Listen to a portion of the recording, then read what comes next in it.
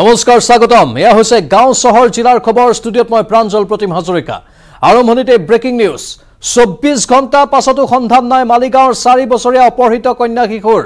অপহৰণকাৰীৰো সন্ধান পোৱা নাই আৰক্ষীয়ে শনিবাৰে বিয়লিৰ পৰা সন্ধানহীন হৈ আছে শিশুটি কাপোৰ বিক্ৰীৰ চলেৰে শিশুটিক অপহৰণৰ সন্দেহ কৰা হৈছে মালিগাঁও আদৰ্শ কলনীত সংঘটিত হৈছিল এই ঘটনা শনিবাৰে আৰক্ষীৰ কাষ চাপিছিল ভুক্তভোগী পৰিয়ালটো পাছে এতিয়ালৈকে আৰক্ষীয়ে সন্ধান উলিয়াব পৰা নাই অপহৰণকাৰীৰ লগতে অপহৃত 4 বছৰীয়া শিশুটিৰ গুৱাহাটী মহানগৰীত এটা ক্ৰমাৎ নিৰাপত্তাহীনতাত ভুগিছে সমগ্ৰ মহানগৰবাসী মহানগৰীত অলিয়ে গলিয়ে কেৱল অপৰাধীয়ে টিঘিল খিলাই ঘূৰি ফুৰা হৈছে আৰু এয়া খবৰ হৈছে 24 ঘণ্টা পাছতো সন্ধান নোলোৱা মালিগাঁৱৰ 4 বছৰীয়া অপহৃত কন্যা শিশুটিৰ অপহৰণকাৰীৰো সন্ধান পোৱা নাই আৰক্ষীয়ে শনিবাৰে বিয়লিৰ পৰা সন্ধানহীন হৈ আছে শিশুটি কাপোৰ বিক্ৰীৰ চলেৰে শিশুটিক অপহৰণৰ সন্দেহ কৰা হৈছে মালিগাঁও আদৰ্শ কলনীত সংঘটিত হৈছিল এই ঘটনা শনিবাৰে আৰক্ষীৰ কাষ চাপিছিল ভুক্তভোগী পৰিয়ালটো পাছে এতিয়ালৈকে আৰক্ষীয়ে সন্ধান উলিয়াব পৰা নাই অপহৰণকাৰীৰ লগতে অপহৃত 4 বছৰীয়া শিশুটিৰ এতিয়া কণ শিশু নিজৰ জীৱনক লৈ যেন সন্ধিয়ান হৈ পৰিছে তেওঁৰ অভিভাৱকসকল এই কণ শিশুবোৰৰ ভৱিষ্যতৰ কথা চিন্তা কৰি অভিভাৱকসকলে বিভিন্ন সময়ত চিন্তা ক্লিষ্ট হৈ থাকিবলগীয়া হয় প্ৰতিটো সময়তে তেওঁলোকে বিভিন্ন সমস্যাৰে ভাৰাক্ৰান্ত হৈ থাকিবলগীয়া হয় তাৰ মাজতে অপহৰণকাৰী আহিছে অপহৰণকাৰী শিশুক অপহৰণ কৰিছে আৰু এই অপহৰণকাৰীৰ দপদপনি এতিয়া গুৱাহাটী মহানগৰীত বৃদ্ধি পাইছে এওঁলোকে টাৰ্গেট কৰি লয় কণ শিশুবোৰক 4 साल 6 महीना का मेरा बच्चा इधर ही खेल रहा था गेट के बगल पर क्वार्टर के सामने खेल रहा था मैं पानी लाने के लिए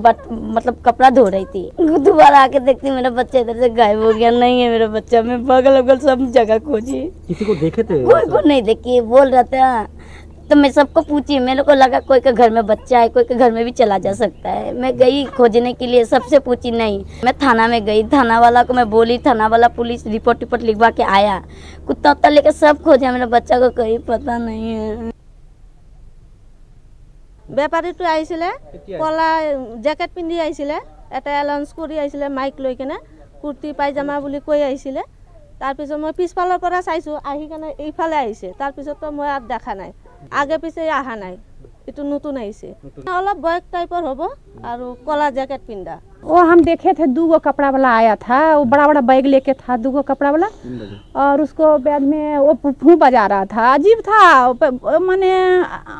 कोई नहीं ऐसा बजाने वाला आता है वो अजब से वो पिपही लेके बजा रहा था क्या सीटी मतलब हाँ नहीं वो बांसुरी माइक ऐसा था वो ज्यादा आवाज कर रहा था माइक ऐसा तब हम लोग बोले क्या बेच रहा है क्या बेचता है तो बोला दीदी कुर्ती बेच रहे हैं आइए देखे ना कश्मीरी कुर्ती है শিশুটিৰ ভৱিষ্যতৰ সপোন দেখিছিল অভিভাৱকে কিন্তু অপহৰণকাৰী সেই সকলো সপোন থানবান কৰিলে অপহৰণ কৰি লৈ গ'ল আৰক্ষীয়ে কোনো সন্ধান পোৱা নাই বৰ ডাঙৰ খবৰ গুৱাহাটী মহানগৰীৰ সকলো এতিয়া নিৰাপত্তাহীনতাত আমাৰ সতীৰ্থ সাংবাদিক ৰাকিবুৰ ৰহমান ফোনলাইনত আছে ৰাকিবুৰ শেহতীয়া আপডেট কি আছে আপোনাৰ লগত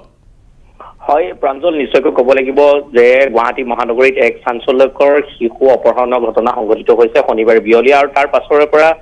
যেহেতু মালিগাঁৱৰ যি আদৰ্শ কলনীত এই ঘটনা সংঘটিত হৈছে সমগ্ৰ মালিগাঁও অঞ্চলতে এই চাঞ্চল্য বিৰাজ কৰিছে আৰু 24 ঘণ্টা উকলি যোৱাৰ পাছতো এই অপহৃত যি কন্যা শিশুটি 4 বছৰীয়া কন্যা শিশুটিৰ কোনো সন্ধান বৰ্তমানলৈকে লাভ কৰিবলৈ সক্ষম হোৱা নাই ইতিমধ্যে আৰক্ষীয়ে স্নিপাৰ ডগৰ লগতে অন্যান্য যিসমূহ অনুসন্ধান কাৰ্য তেওঁলোকে অব্যাহত ৰাখিছে কিন্তু যি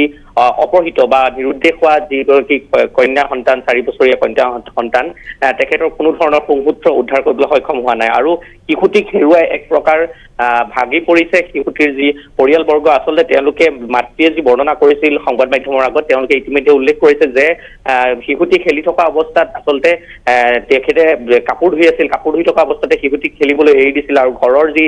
চোতালৰ পৰা সন্মুখৰ পৰা শিশুটি নিৰুদ্দেশ হয় আৰু সেই সময়তে যি স্থানীয় যিসকল লোক আছিল লোকসকলে বৰ্ণনা কৰা মতে সেই সময়তে সেই অঞ্চললৈ এজন কাপোৰ বিক্ৰেতা আহিছিল যি হাতত লাউড স্পিকাৰ লৈ তেখেতে সেই অঞ্চলটোত কাপোৰ বিক্ৰী কৰিবলৈ আহিছিল আৰু তেওঁ কাশ্মীৰী কুৰ্তা বিকিবলৈ আহিছিল বুলি এগৰাকী যি স্থানীয় মহিলা অৱগত কৰিছিল আৰু মহিলাগৰাকীৰ সৈতে কথোপকথনো হৈছিল তেওঁলোকে কুৰ্তা পছন্দ নোহোৱাৰ বাবে তেওঁলোকে কুৰ্তা নোলোৱা বুলি তেওঁলোকে ইতিমধ্যে উল্লেখ কৰিছে কিন্তু তাৰ পাছৰে পৰা যেহেতু শিশুটি নিৰুদ্দেশ হৈছে গতিকে পৰিয়ালবৰ্গই এই সমগ্ৰ ঘটনাটোত সেই যি কাপোৰ বিক্ৰী কৰিব অহা ব্যক্তিজন আছে ব্যক্তিজনৰ ওপৰত সন্দেহ কৰিছে তেওঁ হয়তো ফুচুলাই বা অতি কৌশলেৰে সেই শিশুটি অপহৰণ কৰি নিব পাৰে এই সন্দেহ পৰিয়ালবৰ্গই ব্যক্ত কৰিছে এটা কথা ক'ব লাগিব যে প্ৰাঞ্জল গুৱাহাটী মহানগৰীত শেহতীয়াকৈ যি শিশু অপহৰণৰ কাণ্ড ক্ৰমাৎ বৃদ্ধি পাইছে বিগত আগষ্ট মাহত শান্তিপুৰ চি সুইচ গেট আছে সুইচ গেটৰ সমীপৰ পৰা মাতৃকুলাৰ সমীপত মাতৃকুলাৰ পৰাই দুই দুৰ্বৃত্তই স্কুটিৰে অতি কৌশলেৰে এটি শিশু 3 বছৰীয়া শিশুক অপহৰণ কৰি দিছিল আৰু তাৰ আজি প্ৰায় 4 মাহ উকলিবলৈ হ'ল কিন্তু এতিয়ালৈকে কোনো ধৰণৰ সংগঠ্ৰ আৰক্ষী উদ্ধাৰ কৰিবলৈ সক্ষম হোৱা নাই এই ক্ষেত্ৰত এটা ডাঙৰ প্ৰশ্ন উত্থাপন হৈছে যে গুৱাহাটী মহানগৰীত যি শিশুৰ নিৰাপত্তাৰ ক্ষেত্ৰত আৰক্ষী প্ৰশাসনৰ লগতে যিসমূহ নিৰাপত্তাজনিত দিশসমূহৰ কিবা সুৰুঙা ওলাইছে নেকি বা অপৰাধীয়ে টিগিল গিলাই ঘূৰি ফুৰিছে নেকি গুৱাহাটী মহানগৰীত এইলৈ এক বৃহৎ প্ৰশ্ন হৈছে আচলতে নিৰাপত্তাৰ দিশটো যথেষ্ট চিন্তনীয় হৈ পৰিছে ক্ৰমাৎ শিশু অপহৰণৰ ঘটনাৰ লগতে অন্যান্য যিসমূহ অপৰাধমূলক কাম কাজ গুৱাহাটীত বৃদ্ধি পাইছে প্ৰাঞ্জল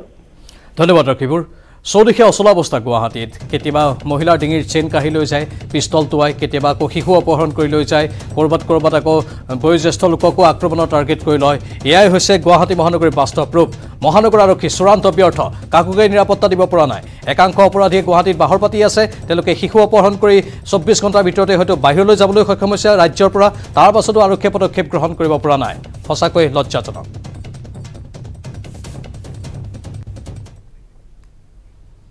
পৰৱৰ্তী বাতৰি মুখ্যমন্ত্ৰীৰ ঘোষণাৰ পিছতে কৃষক ৰাইজৰ মুখত বিৰিঙিছে হাঁহি কিয়নো এতিয়াৰে পৰা চৰকাৰে প্ৰতি কুইণ্টল ধান ক্ৰয় কৰিব 2040 টকাত ইপিনে চৰকাৰী মূল্যতকৈ কম দামত ধান ক্ৰয় কৰিবলৈ আহিলে যাব লাগিব জেললৈ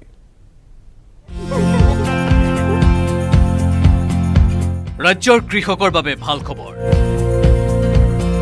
চৰকাৰে বেছি দামত কিনিব কৃষকৰ ধান 2040 টকাৰ সীমা তললৈ আহিলে হ'ব গ্ৰেপ্তাৰ ৰাজ্যৰ কৃষকৰ মুখত হাঁহি বিৰিঙি উঠা এটা খবৰ দিলে মুখ্যমন্ত্ৰীয়ে কৃষকৰ ধান কিনিব চৰকাৰে শীঘ্ৰে ৰাইজক চৰকাৰক ধান বিক্ৰী কৰিবলৈ আহ্বান জনালে মুখ্যমন্ত্ৰীয়ে কিন্তু এবাৰ সলনি হৈছে ধান বিক্ৰী কৰা নিয়ম সলনি হৈছে ধানৰ বিক্ৰী কৰা দামো চৰকাৰে যোৱাবাৰতকৈ এইবাৰ বেছি দামত ধান কিনিব কৃষক ৰাইজৰ পৰা প্ৰতি কুইণ্টল ধানৰ বাবদ দিব 2040 টকাকৈ পূৰ্বে প্ৰতি কুইণ্টল ধানৰ বাবদ দিছিল 1960 টকা 41 42 45 দিলে আমাৰ আপত্তি নাই কিন্তু 2040তকৈ কম দিব নোৱাৰি এবাৰ এফচিআই নিকিনে অসম চৰকাৰৰ জৰিয়তে এবাৰ ধানটো কিনা হ'ব আৰু আমাৰ বিষয়াসকলক মই কৈছোঁ যাতে সকলো দিনেই ক্ৰয় কেন্দ্ৰত উপস্থিত থাকে যাতে আপোনালোকে সুন্দৰ কৰি দিব পাৰে প্ৰথমতে ধানখিনি বিক্ৰী কৰিলৈ পকেটত পইচা পালে নতুন খেতি কৰিবলৈ মন যাব সেইকাৰণে যিমান পাৰে সোনকালে আপোনালোকে ধানখিনি দিয়া আৰম্ভ কৰক ধান বিক্ৰী কৰিবলৈ সাজু ৰাইজ এইবাৰ খাদ্য আৰু অসামৰিক যোগান বিভাগে ক্ৰয় কৰিব কৃষকৰ ধান ধানৰ বাবদ পাবলগীয়া ধনো লগে লগে লাভ কৰিব কৃষকে পূৰ্বতকৈ 80 টকা বেছিকৈ দিব চৰকাৰে কেৱল ইমানেই নহয় চৰকাৰে কৃষকসকলক যাতে অসাধু ব্যৱসায়ীয়ে ঠগিব নোৱাৰে তাৰ বাবে ল'ব কঠোৰ ব্যৱস্থা চৰকাৰী মূল্যতকৈ কম দামত ধান ক্ৰয় কৰিবলৈ আহিলে গ্ৰেপ্তাৰ হ'ব লাগিব ব্যৱসায়ী এইবাৰ এটা আমাৰ চৰকাৰে নিয়ম কৰিছোঁ যে কোনোবা মিল যদি আমাৰ মাজত আহে আৰু 2040 টকাকৈ কম টকা ধান কিনিব খোজে তেওঁক আমি এৰেষ্ট কৰিবৰ কাৰণেও আমি ডিস্ট্ৰিক্ট অৰ্ডাৰ দিছোঁ যে এইটো কিনিব নোৱাৰিব আগৰ ধাৰ থাকিলেও কিনিব নোৱাৰিব আগত বন্দবস্ত কৰি থলেও কিনিব নোৱাৰিব একো কিনিব নোৱাৰিব ধান কিনিলে 2040 টকা দিব লাগিব যোৱাবাৰ দুই এটা সংগঠনৰ পেমেণ্ট আহোঁতে অলপ দেৰি হৈছিল এইবাৰ আমি যিমান পাৰোঁ আপোনালোকৰ বেংক একাউণ্টত সোনকালে আমি টকা জমা দিম 3 পৰা 4-5 দিনৰ ভিতৰত আপোনালোকে টকা পাই যাব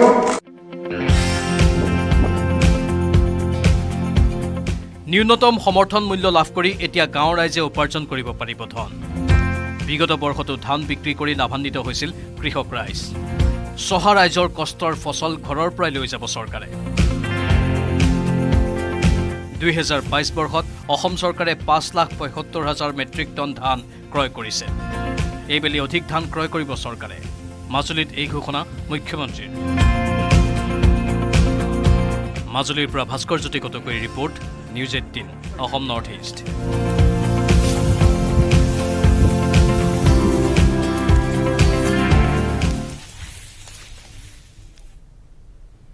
আনফালে মাজুলীৰ উন্নয়নৰ বাবে চৰকাৰে ব্যয় কৰিব 895 কোটি টকা মুখ্যমন্ত্ৰীয়ে মাজুলীত আৰম্ভ কৰিলে 15খন আঁচনিৰ কাম আৰম্ভ হ'ল দুখন দলঙৰ ভূমি পূজন বিকাশৰ এটা পক্ষী এবাৰ মাজুলীত মুখ্যমন্ত্ৰী 15খন আঁচনিৰ আধাৰশিলা 895 কোটি টকা ঘোষণা 5 ডিসেম্বৰৰ পৰা আৰম্ভ হোৱা বিকাশৰ এটা পক্ষেকৰ লগত সংগতি ৰাখি দেওবাৰে মাজুলী পালেহি মুখ্যমন্ত্ৰী হিমন্ত বিশ্ব শৰ্মা পুৱা 10:30 বজাত কাছাৰী ময়দানত হেলিকপ্টাৰ অৱতৰণৰ পাছতে সেলেকত কেন্দ্ৰীয়ভাৱে মুখ্যমন্ত্ৰীয়ে স্থাপন কৰিলে এটাৰ পাছত আনটো আধাৰশিলা সোৱণশিৰিৰ ওপৰত দলং লুইততো আন এখন দলং 694.77 কোটি টকা ব্যয়েৰে দুইখন দলঙৰ ভূমি পূজন সম্পন্ন কৰিলে মুখ্যমন্ত্ৰীয়ে মাজুলীৰ বাবে আমি প্ৰায় 900 কোটি টকাৰ আঁচনি কাম ইয়াতে ধৰাতললৈ লৈ আহিছোঁ নামনি মাজুলীৰ পৰা লখিমপুৰ বঙালমাৰা নেশ্যনেল হাইৱে সংযোগী পথ লগত সোৱণশিৰি আৰু লোহিতৰ ওপৰত দলঙেৰে সৈতে প্ৰায় 650 কোটি টকা ব্যয় কৰা হ'ব মাজুলী বিশ্ববিদ্যালয়খনৰ বাবেও 50 কোটি টকা মঞ্জুৰ হৈছে কেইবাটাও গুৰুত্বপূৰ্ণ মথাউৰি পথ টুৰিজিম প্ৰকল্প শক্তি প্ৰকল্পৰ কামো ইয়াতে আৰম্ভ কৰা হৈছে দলঙৰ পাছতে মাজুলীৰ বালিচাপৰিৰ পৰা লখিমপুৰৰ বঙালমৰা সংযোগী পথ নিৰ্মাণৰ আধাৰশিলা 51.03 কোটি টকাৰে সাংস্কৃতিক বিশ্ববিদ্যালয় 5.04 কোটি টকাৰে কাৰিকৰী আৰু ঔদ্যোগিক শিক্ষা প্ৰতিষ্ঠানৰ উন্নীতকৰণ 14 কোটি টকাৰে অসম চৰকাৰ আৰু অক্ষয় পাত্ৰ ফাউণ্ডেশ্যনৰ যৌথ প্ৰচেষ্টাত মাজুলীত কেন্দ্ৰীভূত মধ্যাহ্ন ভোজনৰ ৰন্ধন গৃহৰ আধাৰশিলা 29.87 কোটি টকাৰে জাবৰ চুকৰ পৰা হালধিবাৰীলৈ ৰিং বান্ধ নিৰ্মাণ 1.96 কোটি টকাৰে পুহাৰ দিয়াৰ পৰা লখিমপুৰৰ আলিমুৰ 7.66 কোটি টকাৰে টেকেলিফুটাৰ পৰা পতিয়া তিনিআলি 4.04 কোটি টকাৰে ভকত চাপৰিৰ পৰা জামুগুৰি তিনিআলি 1.14 কোটি টকাৰে বাহগুৰিৰ পৰা মহৰি চুক লগতে 1.20 কোটিৰে গড়মূৰ উখল চুকৰ পৰা অসম আৰক্ষী অনাতাঁৰ বিভাগৰ প্ৰস্তাৱিত কাৰ্যালয়লৈ পথ নিৰ্মাণৰো আধাৰশিলা স্থাপন কৰিলে মুখ্যমন্ত্ৰীয়ে 46.91 কোটিৰে ভাৰত চৰকাৰৰ পৰ্যটন মন্ত্ৰালয়ৰ দ্বাৰা অনুমোদিত স্বদেশ দৰ্শন আঁচনিৰ অধীনত কমলাবাৰী ঘাট জেংৰাইমুখ সামগুৰি ৰাওনাপাৰ মাজুলীৰ আন্তঃগাঁথনি উন্নয়ন প্ৰকল্পৰ শুভাৰম্ভৰ লগতে 2.51 কোটিৰে মাজুলীৰ কৰতিপাৰত নিৰ্মিত বহুমুখী বান আশ্ৰয় গৃহৰ শুভ উদ্বোধন আৰু 10 কোটিৰে বনগাঁৱৰ পৰা ফুলনি সংযোগী পথৰ শুভ উদ্বোধনো কৰিলে মুখ্যমন্ত্ৰীগৰাকীয়ে ইয়াৰ উপৰি মাজুলীৰ নতুনকৈ 5,000 মহিলাই অৰুণোদয় আৰু 5,000 পৰিয়ালে ৰেচন কাৰ্ড পাব বুলিও ঘোষণা কৰিলে মুখ্যমন্ত্ৰীয়ে সঞ্জীৱ লাহনৰ সহযোগত মাজুলীৰ পৰা Bhaskarjyoti কটকীৰ report news 18 Assam north east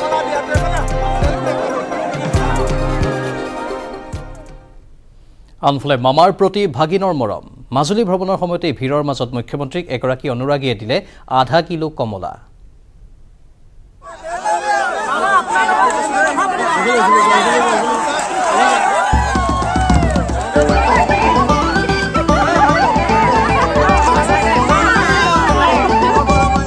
হাতত আছিল 80 টকা মই পইচা আনিছিলো মুঠতে 80 টকা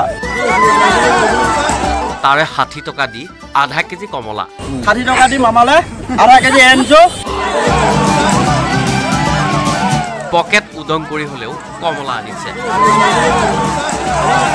মাজুলীলৈ যোৱা মোমায়েকক চাবলৈ ভাগিনীয়েক দেওবাৰে আহিল দোকান বন্ধ কৰি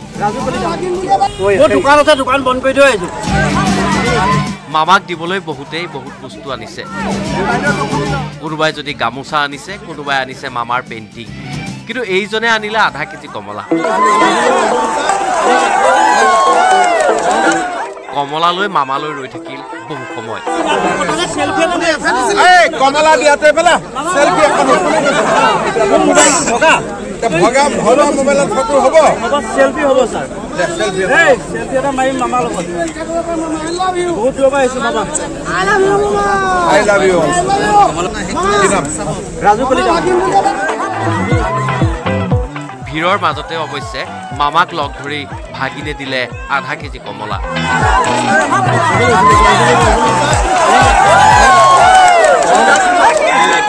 মামাক কমলা আধা কেজি দিম এইখিনি মই চিঞৰি আছিলো মোক সোমাবলৈ দিয়া নাছিলে মই বহুত আগৰ পৰাই চিঞৰি আছো লৈ গৈছে কমলা মামা কমলা লৈ গৈছে নিজ হাতে আনিছে মামাই কাকো বেলেগক দিয়া নাই আপোনাৰ কিবা পইচাও নাছিলে বুলি কৈছে মই পইচা আনিছিলো মুঠতে 80 টকা 60 টকা দি মামালে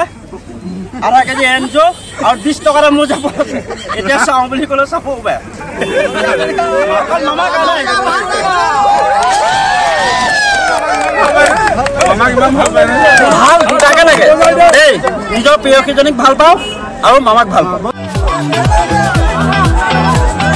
দেওবাৰে বিকাশৰ বাবে এটা পষেক অনুষ্ঠানত ভাগ ল'বলৈ মাজুলীলৈ যোৱা মুখ্যমন্ত্ৰীক আগুৰি ধৰিলে অনুৰাগীয়ে তাৰ মাজতে মুখ্যমন্ত্ৰীক কমলা দিলে এইজন যুৱকে মুখ্যমন্ত্ৰীয়েও নিজ হাতেৰে গ্ৰহণ কৰিলে ভাগিনৰ আধা কেজি কমলা পিছে 80 টকালৈ মামাৰ সভালৈ অহা যুৱকজনে 20 টকা হাতত লৈ ঘৰলৈ ঘূৰি যাওঁতে লৈ গ'ল বহু স্মৰণীয় মুহূৰ্তৰ স্মৃতি আৰু 20 টকাৰে মোৰ যাব এতিয়া চাওঁ বুলি ক'লে চাব বেয়া এয়াই মামাৰ প্ৰতি ভাগিনৰ ভাল পোৱা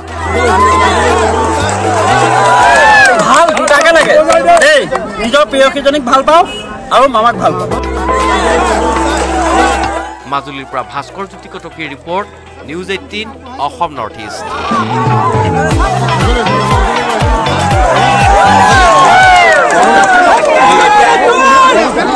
কমলা দিয়াতে পেলা সেলফি এখন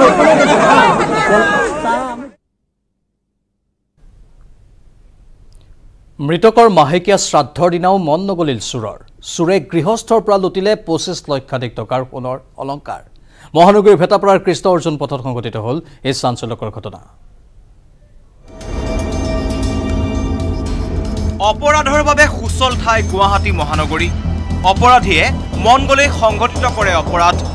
আৰক্ষী বিভাগৰ মুখ্য কাৰ্যালয় থকাৰ লগতে কেইবাটাও সেনা চাউনিয়ে ঘেৰি ৰখা গুৱাহাটী মহানগৰীত সঘনাই সংগঠিত হৈছে অপৰাধমূলক কাৰ্য শনিবাৰে নিশা গুৱাহাটীৰ ভেটাপাৰাৰ অৰ্জুন পথত থকা হাউচ নম্বৰ 18ত সংগঠিত হ'ল চুৰিকাণ্ড এওঁ তিথি আছিলে শ্ৰাদ্ধ মাহেকীয়া শ্ৰাদ্ধ সেইদিনাখন গোটেই দৰ্জাঘৰ খোলা আছিল মই খুব বিজি আছিলোঁ সেইদিনাখনে গোটেই লকাৰৰ চাবি লৈ গোটেই মোৰ সোণৰ গহনা ধৰক 25 লাখ টকাৰ লৈ গুচি আহিলে একো নাই মোৰ উদং কৰি লৈ আহিলে তাৰপিছত তাক মই পুলিচৰ থানাত জনালোঁ থানাত লগে লগে জনাৰ পিছত থানাই এৰেষ্ট কৰিলে তাক এৰেষ্ট কৰাৰ পিছত এতিয়া মানে সি এটা কথা কৈছে যে নাই স্বীকাৰ কৰা নাই এতিয়ালৈকে এইখন তাক মই আজি বুজাবলৈ আহিছিলোঁ যে তই কৈ দে বাবা তয়ে নিছ দ্বিতীয় পানী কোনো নাই মোৰ ঘৰত তই ক আৰু সি আগতো তাৰ ৰেকৰ্ড আছে চুৰ কৰা সি সাংঘাতিক ডাঙৰ চুৰ আমি মানে এতিয়াহে গম পাইছোঁ সি চুৰ বুলি ৰূপাজ্যোতি নামৰ মহিলাগৰাকীৰ ঘৰৰ পৰা চুৰে লুটি নিলে 25 লক্ষাধিক টকাৰ সোণৰ অলংকাৰ মহিলাগৰাকীৰ ঘৰত অনুষ্ঠিত এক শ্ৰাদ্ধ অনুষ্ঠানৰ মাজতেই চুৰি হয় অলংকাৰখিনি সন্দেহ কৰা হৈছে বন কৰা ল'ৰা মিথুন হালৈয়ে চুৰি কৰিছে অলংকাৰখিনি ইতিমধ্যে আৰক্ষীয়ে আটক কৰিছে মিথুন হালৈক পূৰ্বৰ পৰাই মিথুন হালৈয়ে টকা পইচা চুৰি কৰাৰ অভিযোগ আছিল অৱশ্যে মিথুন হালৈৰ পৰা অলংকাৰ উদ্ধাৰ কৰিব পৰা নাই আৰক্ষীয়ে বশিষ্ঠৰ পৰা Utpal হালৈৰ report news 18 Assam north east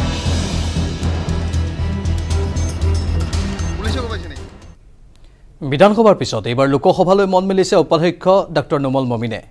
Diphu Dhubri Guwahati যতে দিলেও নিৰ্বাচন খেলিবলৈ সাজু বুলি কয় নুমল মমিনে ইফালে আগন্তুক পূৰ্বোত্তৰৰ 3 ৰাজ্যৰ নিৰ্বাচনত বিজেপিৰ ভাল হ'ব বুলি দাবী কৰে অসম বিধানসভাৰ উপাধ্যক্ষগৰাকীয়ে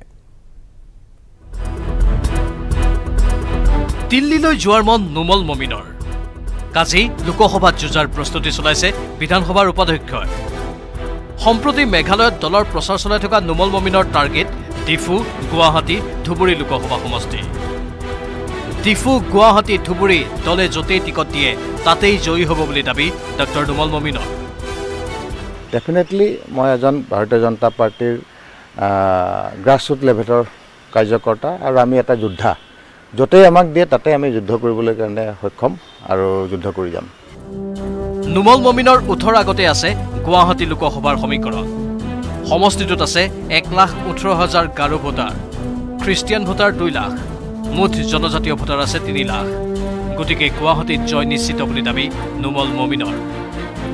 আমাক য'তেই নিদিয়ক আমি জিকাৰ কেপাচিটি ৰাখোঁ ধুবুৰীত দিলেও আমি জিকি উলিয়াই গুচি যাম গুৱাহাটী লোকসভাত দিলেও আমি জোকাই উঠি যাম আৰু ডিফুটো যদি দিয়ে তাৰ পৰাও আমি জিকি ওলাই গুচি যাম দলে অনুমতি দিলে ধুবুৰী আৰু ডিফু লোকসভা সমষ্টিটোক প্ৰতিদ্বন্দ্বিতা কৰিবলৈ সাজু বিজেপিৰ একমাত্ৰ সংখ্যালঘু বিধায়কগৰাকী আমি যদি ইলেকশ্যন খেলোঁ বদৰুদ্দিন আজমলক যিবিলাক খিলঞ্জীয়া মুছলমানে ভোট দিছিল তাৰে 50% ভোট আমালৈ আহিব আৰু ধুবুৰীত আমি জয়লাভ কৰিম দলে যদি সিদ্ধান্ত কৰি প্ৰক্ষেপ কৰে ডেফিনেটলি আমি সাজি আছোঁ 2023 আৰম্ভণিতে অনুষ্ঠিত হ'ব ত্ৰিপুৰা, মেঘালয়, নাগালেণ্ডৰ বিধানসভা নিৰ্বাচন। এই তিনিওখন ৰাজ্যতেই বিজেপিয়ে একক সংখ্যাগৰিষ্ঠতা লাভ কৰিব বুলি দাবী নুমল মমিনৰ। মই ভাবোঁ এই কামৰ এটা সফল ৰিজাল্ট আমি পাম আৰু এই তিনিওখন ৰাজ্যতে আমি সংখ্যাগৰিষ্ঠতা লাভ কৰিম। মেঘালয়ত বিজেপিয়ে অকলেই 35ৰ পৰা 40খন আসন লাভ কৰিব বুলিও দাবী কৰিলে নুমল মমিনে। দিল্লীলৈ যাবলৈ মন মেলা নুমল মমিনে সমালোচনা কৰিবলৈ নাপাহৰিলে সমগ্ৰ দেশজুৰি চলি থকা কংগ্ৰেছৰ ভাৰত জোড়ো যাত্ৰা। বিপুল বৰ্মনৰ report, news 18 Assam north east.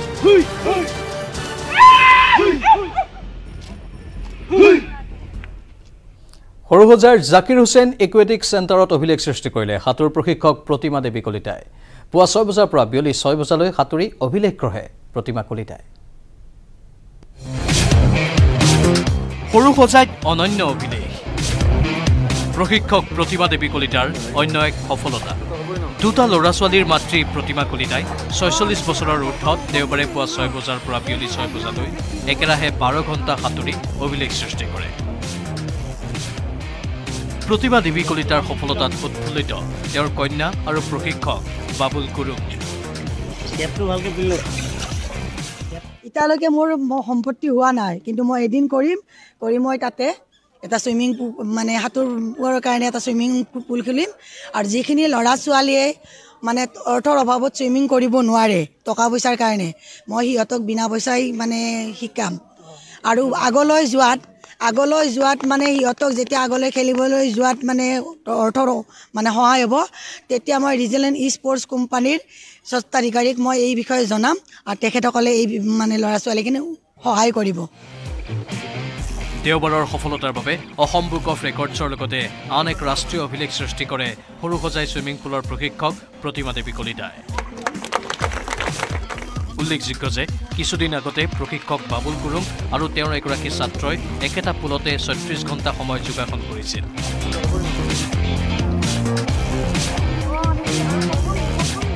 বশিষ্ঠৰ পৰা উৎপল হালৰ সহযোগত বিপুল বৰ্মনৰ report, news 18 Assam north east.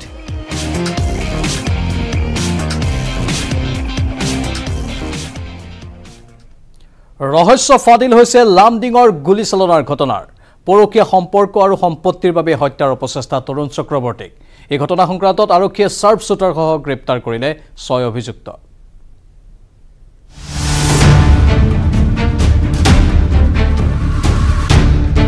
পৰকীয়া প্ৰেম আৰু সম্পত্তিৰ লোভ, আত্মীয়ৰ চিকাৰ তৰুণ চক্ৰৱৰ্তী। লামডিঙত শুকুৰবাৰে নিশা তৰুণ চক্ৰৱৰ্তী গুলীবিদ্ধ হোৱাৰ পাছতে আৰক্ষীৰ ৰাডাৰলৈ আহিল ভাই বোৱাৰীৰ লগতে প্ৰেমিক অনিল মালাকাৰ। দুয়োকে আটক কৰি জেৰা চলাই থাকোঁতেই বঙাইগাঁৱত আৰক্ষীৰ জালত পৰিল চাৰ্প শ্বুটাৰ মোহন কুমাৰ।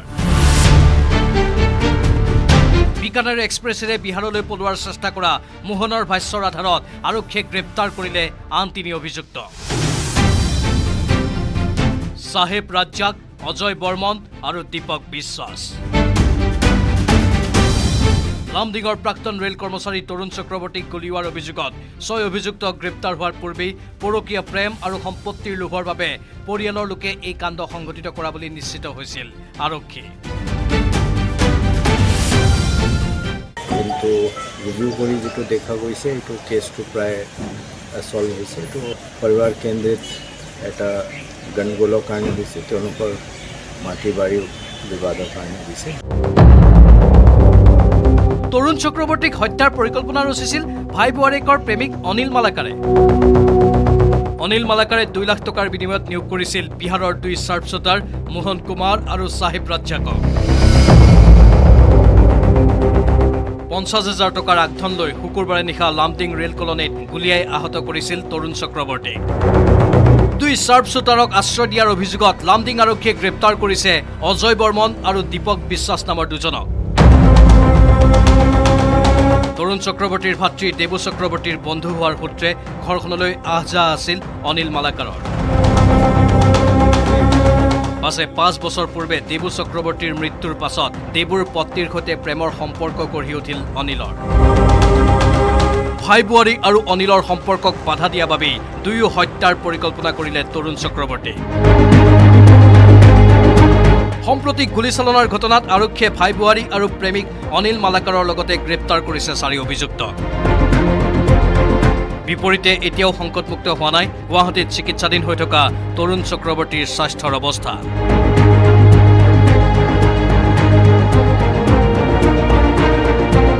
হুজাইৰ পৰা প্ৰণৱ শৰ্মা আৰু বঙাইগাঁৱৰ পৰা অপনন্দ শৰ্মাৰ report news 18 Assam north east